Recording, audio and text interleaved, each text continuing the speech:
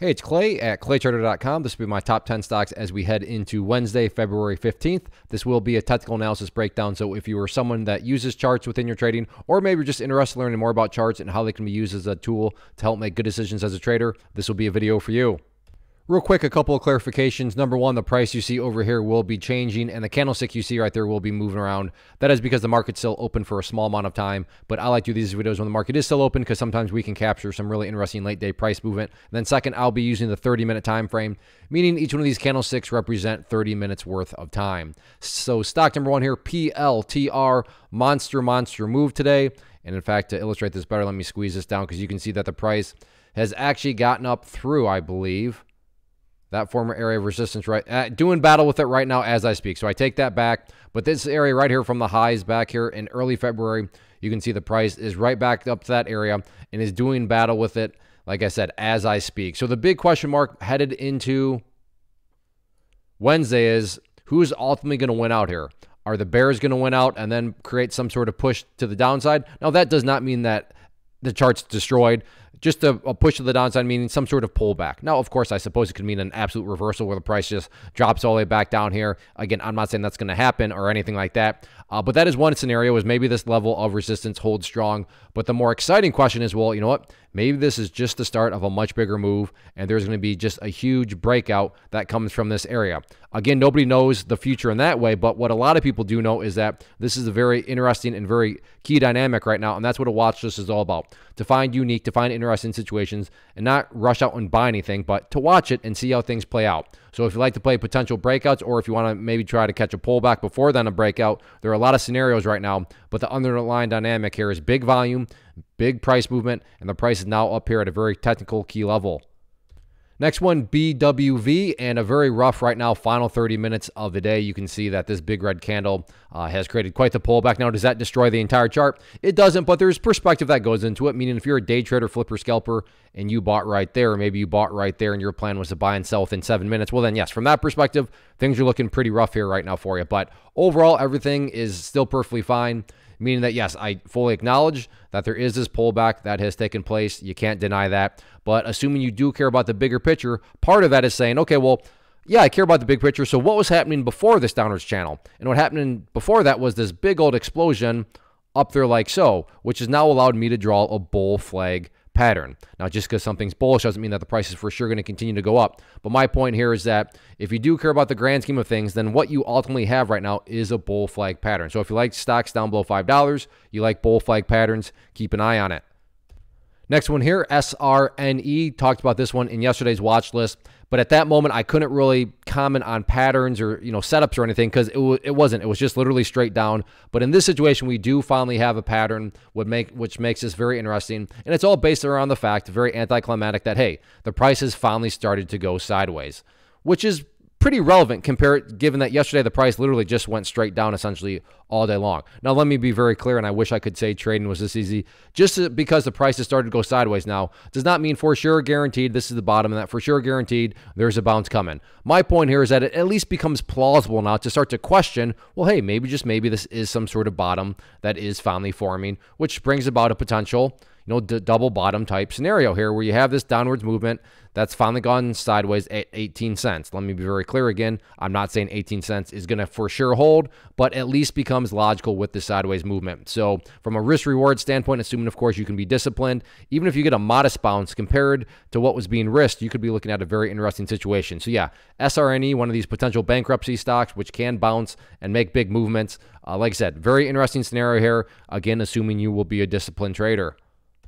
Next one here, AMST, and I like this because there's a couple of well-defined areas depending on what your personal preference is. So if you're some sort of breakout player, then in my mind, there's a very well-defined level right up here at that 63-cent mark. So if the price can recover back up there, you can see 63 cents has been pretty stubborn, rejected the price, and then about 3 times in a row there rejected the price. So again, nothing guaranteed, but if the price were to go up there and then break up through it, valid to think that it's plausible that break, even if you want to call it a self-fulfilling prophecy, but that break could create additional buying pressure in terms of support. So if you're someone that likes to play more so pullbacks Interesting level down here at that level of 47 cents. Just as a classic example here of a former area of resistance, then turning into a level of support right there. So if the price does go down there, again, no guarantees, but is it valid to think that 47 cents could once again provide an area of buying? That is a plausible thought. Next one, AMC, and just kind of a broken record at this point. Once again, lower highs and lower lows, so the bleeding and downtrend continues.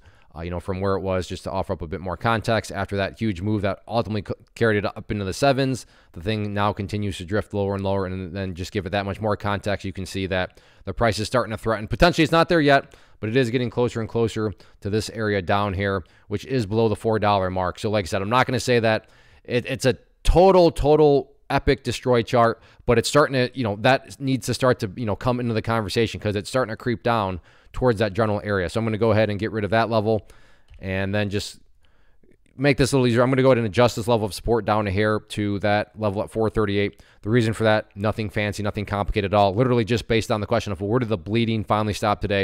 And that was down there at 438. And then as far as levels of resistance, I think the easiest way to measure this going forward is just to watch that purple line there, which denotes a very well-known 50-period simple moving average, currently valued at 483. But as the name implies, it's a moving average. So as time goes by, this line will continue to move lower and lower, with each passing 30-minute period there. So like I said, if you want to just use that as a trend line that's going to draw itself for you, then I think that's the most clean way to go about it right now. But yeah, overall, the bleeding continues. Real quick, wanted to personally invite you to get signed up for this free live online class that I'm offering soon. So if you've been enjoying what you've seen and you want to learn more about this tool, how it can and should be used to build consistency, to manage risk, then certainly get signed up for the free training. If you're watching on YouTube, there's a link down in the description box. If you're watching at my site, there's an area right there on the webpage that you can click to get signed up. So like I said, if you've been enjoying, then I definitely want you to get signed up for the free live training. Next one, MARA. Very, very nice move today. Very impressive. Let me add in a little bit more perspective, as there had been a very big pullback here. In fact, let me just get that out of here that's an older annotation, but no doubt about it, starting to get some life again, and it's just a question of, can this life continue? So the next key level of overarching resistance that you got to think a lot of people are watching, and sticks out like a sore thumb, is that pink line, which on my chart denotes the very famous 200-period moving average, right now valued at, let's just call it $7.20, because again, it'll continue to drop as tomorrow plays out. So that level or that value will change. So for simplicity's sake, let's just call it $7.20 as that next key area of resistance. But the key thing here moving forward that I'd say to keep an eye on is that purple line there, the 50-period moving average, as I noted. But notice how it's starting to flatten out here. So the next phase would be, okay, great. It's no longer trending down like it was here. It's finally starting to flatten out. But now let's see if it can curl upwards.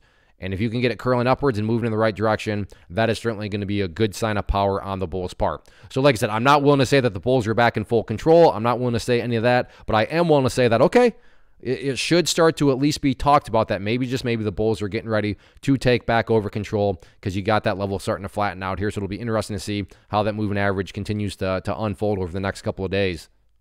Next one here, TSLA Tesla, and I don't really need to say much, but just an absolutely monster move. But I am going to go ahead and pat myself on the back and do a quick plug for that class that I talked about. This will mean a bit more to those of you that watch past videos, but if you have, you know that I put that green line in there, and you know that it's been in there for a while. Check it out. Look right where this thing decided to bounce from this morning. Gap down, came down, and then kaboom, up it went. So for anybody that was, buying calls or going long the stock itself, congratulations. I'm sure you're going to have a good Tuesday evening, but huge move there. But again, just illustrates the power of charts. Are they perfect? No, but are they a tool that is worth learning? Yes. So definitely get signed up for that training. But going to go ahead and make the first update here, and this is just based on the foundational rule that when levels of resistance are broken, they tend to act as support. So in the very near term, if there are any sort of pullbacks, right there around the 203 mark, give or take, will be that key level. But now the level that everybody and their brother's uncle is going to be watching, and I put this level in play before, so I'm curious about it, is this overall trend line right here, which is now you can see the price is essentially right at that level, which going back to I think the first stock, yeah, PLTR, same general idea is, okay, the price is essentially at that trend line. The big question mark moving forward is, can it break out? If it does break out, is that going to be the leading indicator of even more momentum?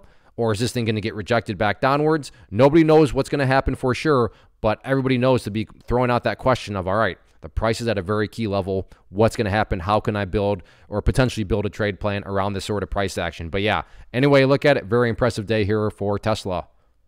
Next one, NIO. And like AMC, a very quick way to measure this one from a resistance standpoint is going to be that purple line there, the 50-period moving average. You can see has done a very accurate job. Right there was a false breakout of it, of rejecting the price, which, as we just talked about and why I put it where I did in terms of the sequence of stocks, is same general question once again, because you can see that the price is essentially right at that purple line. So I'm not going to repeat myself, but I'll just say the same exact question now pertains in regards to the price action relative to that very key level. So keep that in mind.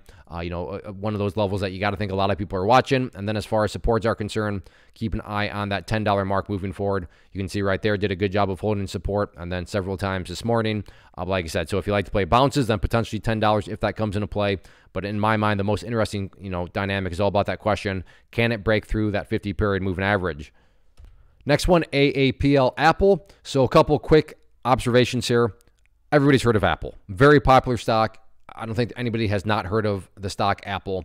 And then you combine that fact with the fact that the price is now right here at a very, very key level. In fact, if I make this a bigger picture point of view, just from a trend or an overall pattern point of view, so let me change that real quick to green to represent the support part of the pattern. But we have ourselves a bull pennant, so let me do it very quickly. So resistance, support, big move right there, golf hole down here. So bull pennant pattern, so that's the context. But you can see right now, and once again, I'm not going to repeat myself, but same general dynamic that I've been talking about. Price is at a very key level, so what happens next? Is this the start of a bigger breakout? Does it get rejected? All sorts of what-if scenarios, but a lot of potential trade plans can be built based on your personal strategy. So yeah, Apple, very, very interesting dynamics here. Next one, TQQQ, which is an ETF that measures the NASDAQ. So if you think the NASDAQ market is going to rise, this one will also rise. Huge difference, though. This allows you access at a much lower price point. So for you veterans that watch these videos on a routine basis, you're probably going to be very relieved to know that, all right, this trend line has officially been broken. It's officially irrelevant. So I'm going to go ahead and finally delete that out. It's been an annoyance for many, I'm sure, over the past several days with the price just getting rejected by it. But that level, like I said, has officially been broken out. And a little bonus here to point out is that even this level, I think, nope, not quite, almost, but this overarching level has been broken. So I get it. It's the common theme here that keeps, in fact, let me just get rid of that line. That's served its purpose. But you know what I'm going to say next is, all right, and this is a very, look at that, boom, boom, boom, and now the price is sitting right at that level. So you know what, you're probably sick of me saying it. Oh, geez, another question, what is going on here? Is this the start of a bigger breakout? Is it not? And I get it, but sometimes that's just how the market plays out. You're going to get a bunch of the same exact types of setups. And if it's not your style, if it's not your thing, then yeah, kind of a buzzkill. But if it is, well then, hey, that's fantastic. However, that's just the ever fluid nature of the market. Is everybody's going to have sometimes days where you have all sorts of your setup, all sorts of situations that fit into your strategy. Other days, not so much. So if you're someone that does like to potentially play breakouts, then again, the overall NASDAQ market is essentially sitting right there via the TQQQ here. But so keep an eye on it. Ask yourself that question. Is this the start of something much bigger? Very well could be, but I can also just as equally see this thing getting rejected right back down. So long or short, you got to manage risk because somebody's going to be right, somebody's going to be wrong. So that wraps up the top 10. Again, if you like what you saw here, then I want you to get signed up for the class. It'll be very soon, Thursday, February 16th at 7 p.m. Eastern Time. So I hope to see you there. As far as these videos are concerned, do two things for me, please. Hit the like button, leave a comment below. Let me know what you traded today. Tell me what you're watching tomorrow. Those two things communicate to me that you're enjoying. And as long as I know that you are enjoying, I will continue to put in the required time and effort to get this content out to you. So hit that like button, leave a comment down below, and get signed up for that class. Thanks for watching. Have a good one.